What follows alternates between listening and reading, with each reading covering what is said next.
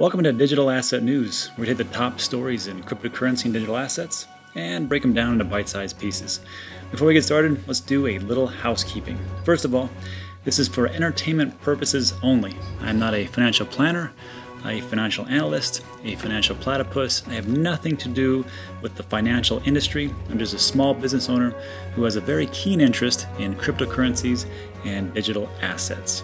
Second of all, if you could help us out, that'd be great. Only thing that we require or ask you to do is to hit that like button or leave a comment on this video. It can be anything about the video itself. Just make sure it's relevant to this video. You can say it's awesome or it sucks, doesn't matter. Whatever your opinion is, we'd love to hear it. Just put it in the comment section below. And lastly, if you could subscribe, that'd be a huge help to us. Now, you don't have to do all three of those things, but one of those things we request you to do because it helps out the channel tremendously and it helps our channel to grow into the future. So, today, what do we have going on? First of all, Bitcoin's dead. Bitcoin's dead. I got 99 problems, but a Bitcoin ain't one. But apparently, 99 Bitcoins has a nice little obituary that talks about not only that Bitcoin's dead, but how many times it's died over the last 9 years. Secondly, my man Justin Sun. Not that I'm a Tron fan, but I am a Justin Sun fan because of his marketing. Justin Sun just gave $1 million to the Time Person of the Year, Greta Thunberg. And it's an interesting story, and I really want to get into this one. It makes me laugh. And lastly, we're going to take a look at Cardano being named one of the most undervalued cryptocurrencies by Weiss Crypto Ratings. But there's some nuances in it, not just about how technologically advanced it is, but where it's going in the future and what Weiss Rating says about this and EOS. So let's dig into it. First up, I had heard about this over the years of watching different YouTube videos. Then they talk about how Bitcoin's dying and there's a Bitcoin obituary. And I never got a chance to take a look at it until today. And the reason I chose today is because the market is crashing yet again. It seems to be one of those episodes. Apparently, 1 year ago to this day was one of the lowest times of the cryptocurrency market. And it seems to have repeated. Now, there are no coincidences. There's a reason for everything. Who knows what it is? I have no idea myself. I have theories, but they're just theories. Who knows? But I want to take a look at this and talk about how, over the years, Bitcoin has been declared dead multiple times. So the most recent death, this was on November 21st. I don't think that's true. I mean, there's a lot more articles out there. I think there's so many articles about how Bitcoin's dying. It's hard for 99 Bitcoins to actually keep up. But this is what they said is the most recent. Then they go to 2010, which is the oldest death. But what's amazing to me is that you can go down here and look at deaths by year, and you can just see that as things have progressed in the cryptocurrency and digital asset market. First of all, Bitcoin was created in 2009. So in 2010, they stated it was dead. In 2011, 6 articles. 2012, 13, 14, 15. And can you see like just how people negatively pile on and they have their opinions, whether they be right or wrong, but they are pretty negative. And you can see this was one of the happenings, 2013, and then 2016, of course, it was dead again. But the biggest push, look at these, 17, 29, 39, 28, not a big deal. But in 2017, and we all know what happened then, that beautiful parabolic bull market where everything went up to the sky. Oh, it was sweet. It was so nice. I was a part of it. It was fantastic. Nothing could ever go down. And of course, at that time, these naysayers said, it's going to die. And, for 2018, 2019, looks like they were pretty much headed in the right direction. Not that it's going to die, but it did go down, and everybody loves to be right. So for right now, I will give these people their due and say, yes, you were correct. It did definitely go down. However, it's not dead, and we're going to see in the next year or 2 years after this halvening on May 2020 and a year afterwards just how undead Bitcoin actually is. So I'm going to link this in the description below so you can take a look at it. It's pretty funny stuff. Some of these people just they have these opinions and they write about things and you're like, what the hell are they talking about? This makes no sense. But yeah, it kind of makes sense because anything that's new, people are either scared of it, don't understand it, or just shun it. So I could understand to see why a lot of people did actually say this, so we'll see. My question to you is, do you think Bitcoin's going to die? And if you do think it's going to die, what cryptocurrency is going to take its place? Is it going to be Ethereum? Is it going to be IoT chain? Is it going to be Ravencoin? Is it going to be Electronium or Digibyte or something crazy? Who knows? Whatever you think it is, go ahead and put in the comment below. I'm curious because everybody's got their favorite coin. Everybody's got their money on some horse, and I want to hear what your horse is. Moving on. Oh, this is going to be a sweet article. Justin Sun. I got to tell you, this guy, this effing guy, I'll give it to him. I will give it to him. I own a couple of businesses and I have to do the marketing. And as time has gone on, we've gone from, word of mouth and flyers and all that stuff to digital marketing, which is our YouTube channels and our Facebook, and now we're getting into TikTok. And I got to tell you, Justin Sun, as far as a marketer goes, is great. I'm not going to say he is on par with Peter Schiff as a marketer. And Peter Schiff, you don't know, he's a big gold bug and instills fear everywhere. And the sky is falling and all the nations of the world are going to fall down and crash unless you buy gold, because he's a gold bug. But yeah, Justin Sun, great marketer. His product, I think, is crap, but that's just me. If you have a different opinion, go ahead and put it in the comments below. Love to hear about how you think Tron's awesome.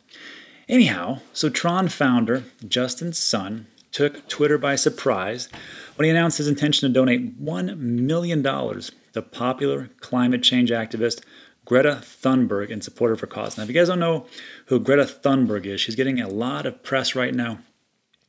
She's the climate activist from, I want to say, Sweden, Iceland, Greenland, one of those places. But I think she's a pretty remarkable young girl. I mean, she goes all over the world. She preaches about climate change. And I can tell you what I was doing at 16 wasn't anything near that. So I will give it up to her. Whether you believe in climate change or not, I personally do. I think that this is just a natural thing. We're in a globe. I don't want to get into it, but I believe it is. A lot of people don't, but whatever.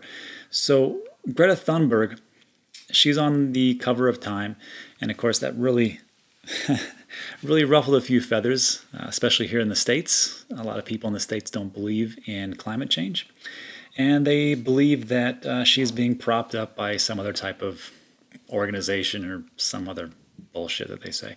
Anyhow, Justin Sun says he's going to give her $1 million, and this is what he wrote on Twitter. He says, "As a young entrepreneur, I share at Greta Thunberg's passion to change the world. Crypto will contribute immensely on reducing carbon footprint by implementing the decentralized settlement. I would like to personally commit $1 million to at Greta Thunberg's initiative to climate change," I suppose.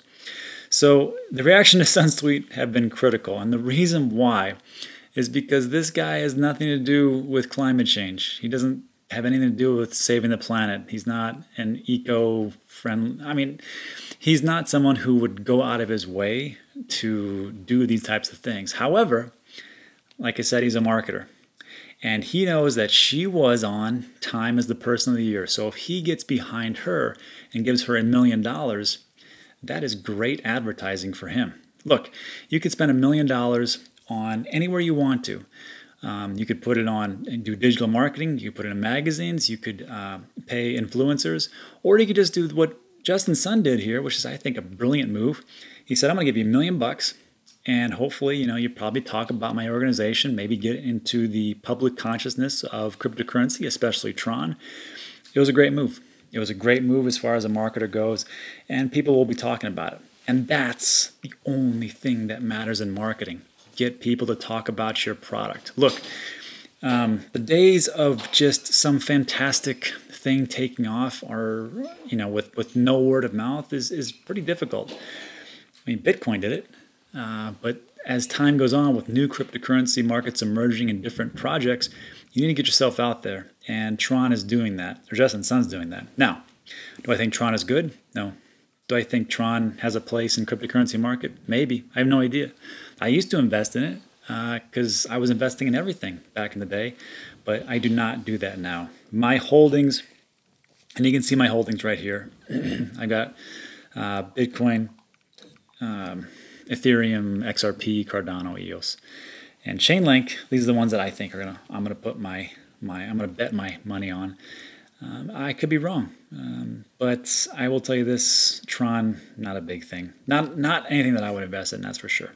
So, but moving forward in this article, it talks about this is pretty funny. The interesting factor is Sun's idea that crypto will contribute. No, let me reread this. Another interesting factor to consider is Sun's idea that crypto will contribute to carbon footprint reduction. Cryptocurrency mining, in most cases, is very energy consuming, a factor commonly used by crypto critics as to why digital assets should be avoided. You know what this is like? There was this golfer named John Daly. He was one of my faves.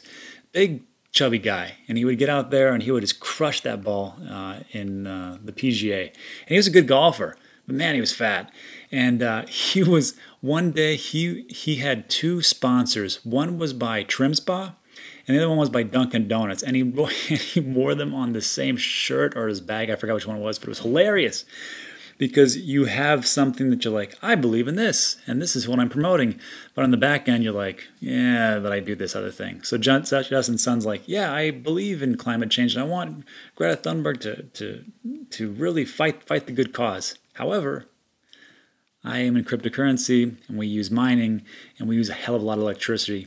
And that could be electricity from, and it could be renewable sources, or it could be coal, dirty coal, or whatever else that we have. But we burn a lot of energy, but we do like saving the planet. Makes no sense. However, Justin Sun is Justin Sun. Moving on, last article, Cardano, named one of the most undervalued cryptocurrencies by Weiss Crypto Ratings. I used to look into the crypto ratings by Weiss. I know they're very prominent in this space, but what they said was pretty interesting, and it's something that I've seen a lot with Cardano. But let's get in the article. Cardano named one of the most undervalued cryptocurrencies. And this is what they say. They state, let me highlight this. Cardano is easily one of the most deeply undervalued assets in the market.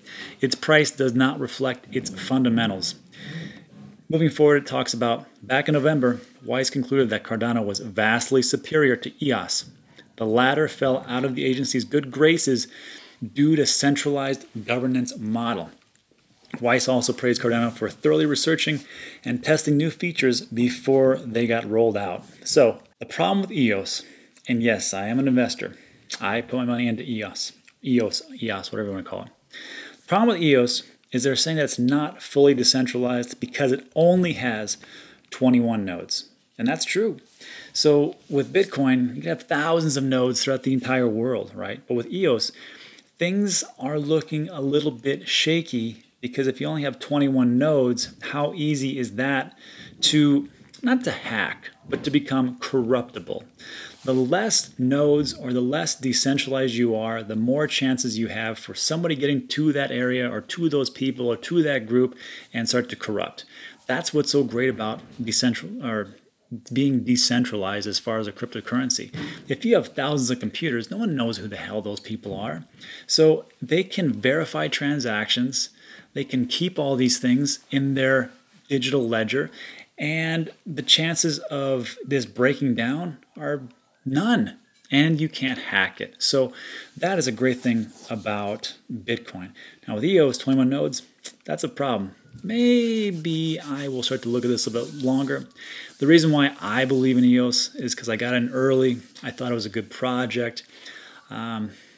I like Dan Larimer and how he did things, Steam, DTube, all those types of stuff. I was a genius, right? However, as much as I like it, the decentralization thing doesn't really sit well, and we'll see. We'll see what happens moving forward. However, right now, I'll still stick with it. But moving on with Weiss Crypto Rating states, here's why Cardano is superior. None of these things would have happened if EOS took its time and did its research. When new features roll out in Cardano, They're thoroughly tested, so you can be sure they'll work with no unintended consequences. Research is king in crypto, and very few are doing it. And I'll tell you who does do it, and that's effing Cardano. Those guys, Charles Hoskinson, oh my God, he's slow. He's slow and steady, and he's like, nope, we're going to take our sweet-ass time, and we're not going to roll anything out. And that's why you've heard about Cardano for the longest time. Do you know that Shelly is just a test net? It's not their main net. They're just testing things out still, but they're doing a great job. You haven't heard of any kind of breakdowns. You haven't heard of different problems with the test net so far. I mean, things are going pretty well because they took the time to do so much testing. It concerns me, though. I will tell you in business, sometimes you have to trip a little bit to get running. Meaning that if you are too cautious sometimes, you aren't able to get the plane off the ground. So maybe this will work for Charles. It hasn't worked for me in my business. Of course, I'm not a billionaire. But in my businesses, it really has paid to take chances and go out there and fail forward. Cardano does not believe in that. They want to be super regimented and have everything together. So we will see. I'm a big fan of it. I think that it can do a lot of great things because of the people behind it, because of the things that it does, and it can do a lot of different things. Smart contracts being one of those, and that's why I'm a big believer. And besides, like, how much is it? Like 6 cents, 7 cents? I don't even know how much it is anymore. It's super cheap. All right. But moving forward in this article, it talks about ADA or Cardano received a B+ for technology and adoption, while its risk-reward mark is only E+. I guess E is like an F. According to Weiss, the product technology is excellent, but its price performance is very weak. Well, yeah, no kidding. So technology, adoption is good. I mean, they're in the top 10.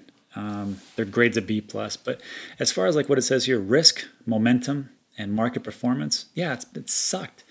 It just hasn't taken off as much as we would like to. Now, with that new testnet that just launched 2 or 3 days ago, things might change. And I am looking to stake my entire bulk of Cardano. So if you're not familiar with it, Shelly, the testnet went live. You can go to staking.cardano.org. I'm going to leave that in the description below. But what's cool is that you can delegate your stake. You know, essentially you can just, every Cardano that you own, you can just stake it. It helps the testnet to become stronger. Everything stays within that testnet, so things work out a little bit easier. You can run a stake pool. I have no idea what the hell that is. I'll just be honest with you. But if you want to do that, read up on that.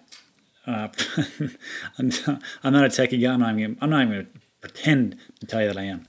And then the next part right down here is what we're going to look at real quick. Rewards calculator. So let's say, I don't know.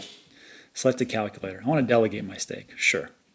Let's say that I had, we'll say 200,000. We'll say of Cardano, right? So if I did have that, I'm not saying that I do, but this is how much I would make. I would make per day $1.30. It's not bad. Try getting that at the effing banks. Fucking never get that.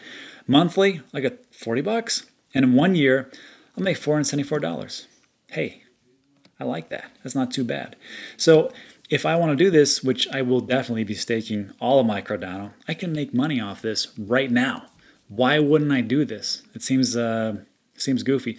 Now, there may be risks. I don't know exactly if how much those are. Of course, the testnet, I mean, everything can be lost, right? We're in cryptocurrency. This is a highly speculative market. But if you guys see risks, if you guys see problems with this, put it in the comments below. I'm curious to hear what you want to say about Cardano, if it'll make it, if you're going to do this, and what potential problems you can see moving forward.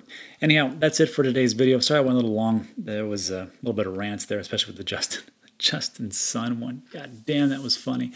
But thanks again for listening to the video. And I will, if you guys could do me one favor, help us out with the YouTube algorithm. That'd be great. Either like the video, comment below, like I've been begging, and or subscribe. Helps the channel out tremendously. We really appreciate it. Anyhow, thanks again, and we will see you on the next one.